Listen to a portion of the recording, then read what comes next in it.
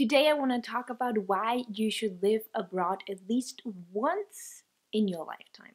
First off, you will get to know yourself a lot better and will develop a much deeper understanding of your likes and dislikes.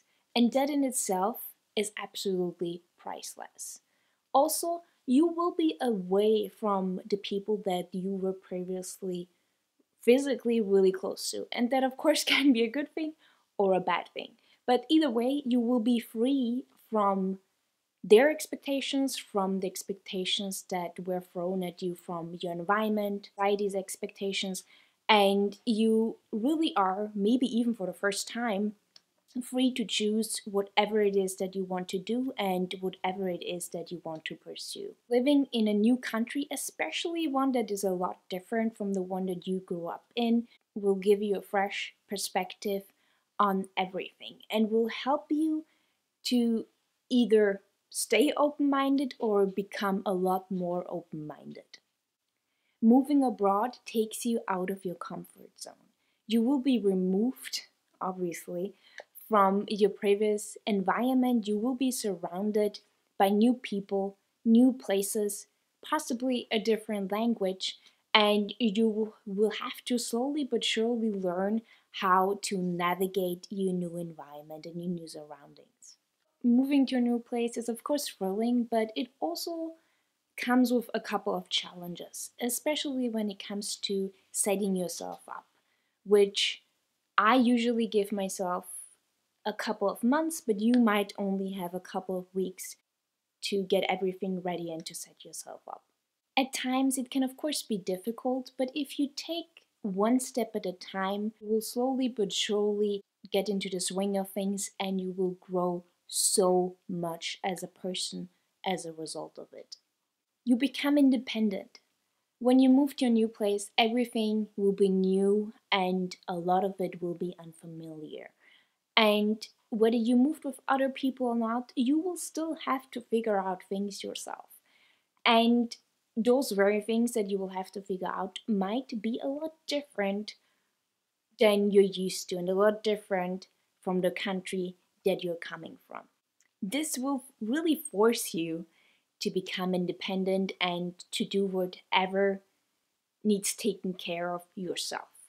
Of course, you can always ask for help from your surroundings or from the people that you get to know, but especially in the beginning stage, a lot of the things that you really need to take care of, such as paperwork, finding some sort of job or setting up your online income, will take time, dedication, and simply willingness to do whatever it takes. You improve your people skills. Whether you move alone or with someone else, you will want to meet new and different people. When I moved to Berlin, I was a bit worried that I wouldn't make any friends. Also, I was only there for 3 months, so my time frame was very limited, and I'm shy at heart. It takes me a long time to develop friendships, but to my surprise, I found really incredible people, and I'm still in touch with loads of them today. I highly recommend couchsurfing to find people as well as Meetup. And of course, there might be local websites as well as apps that you can use to meet new friends. And of course, taking classes or getting a gym membership are always options to meet people within your community offline. And while I've found it a bit more difficult in certain places, rest assured that eventually you will make friends and you will grow so much stronger and independent as a person. Stuff does not equal happiness. Of course, you don't have to move anywhere to realize that, but moving is a really good, let's call it exercise, to really get to know yourself as well as your relationship with your possessions. Because chances are when you move to a new country, you will have to downsize because you simply cannot take everything with you. Also, storage can be expensive and you simply might not want to hold on to possessions, even if you can store them for free with friends or family. The very fact that you will have to fit all your stuff into a couple of suitcases will get you really close with your stuff and will, by force, really get you to evaluate what it is that you need and what it is that you don't need and can let go of. Personally, I've learned that owning a lot of clothing as well as little knickknacks is holding me back, not only physically, but also spiritually. It's simply holding me down, which I obviously don't want to, and freeing myself of all those possessions has been really, really liberating. And the move, my initial move to New York City in 2014, where I lived for only 3 months, has really helped me to create that sense of urgency and to, within a couple of months, really downsize so that I was able to fit everything into a couple suitcases. So if you need that urgency, a move is great for downsizing and decluttering. The experience that you will gain from the move itself is something that no one will ever be able to take from you. Stuff is always replaceable. The world is full of possibilities.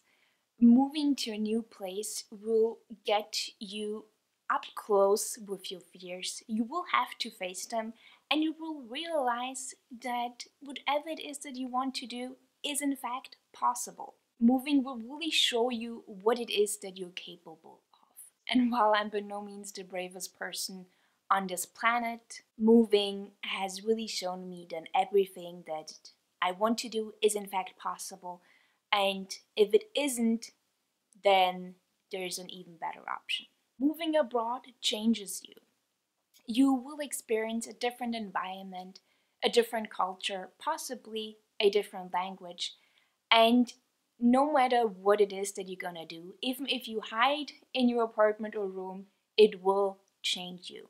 Moving abroad made me look at life in a different way, and it made me evaluate what it is that I truly want out of life. Looking back at it all, I've definitely made 180, and I would say at least, a really different person to the person that I was before I moved abroad.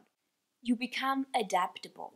Chances are things will be a lot different in the new country that you move to.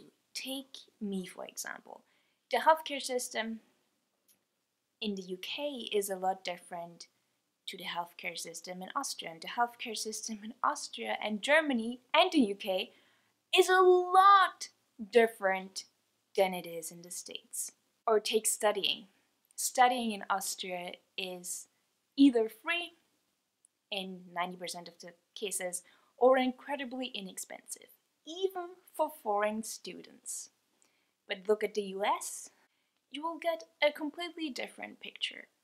Like with everything else that you do, read up on the country's regulations, its laws, its policies, and try to get a good understanding of the country itself even before you move there. You'll discover that home is where the heart is. Don't get me wrong, Austria is a really, really beautiful place, but there is so much more to see in this world than just the country that you grew up in or that you lived in for a really, really long time. Moving to a new place is always thrilling. It's always a fresh start. You will get to meet new people. You will be exposed to a new language, and if not to a new language, then at least to a different dialect, a different way of speaking. I adore Vienna. I lost my heart in Berlin. I found my soulmates in London, and I call Brooklyn my home. I really, really, really highly encourage you, if you haven't done it already, to take the leap and move to a different place, a new country, where you will be exposed to a different culture, possibly a new language, and just a different way of life. Let me know to which countries you would love to move. I would really, really love to hear that. And also tell me why. Tell me the reason why you would love to move there. Have a lovely day as always, and see you guys next time.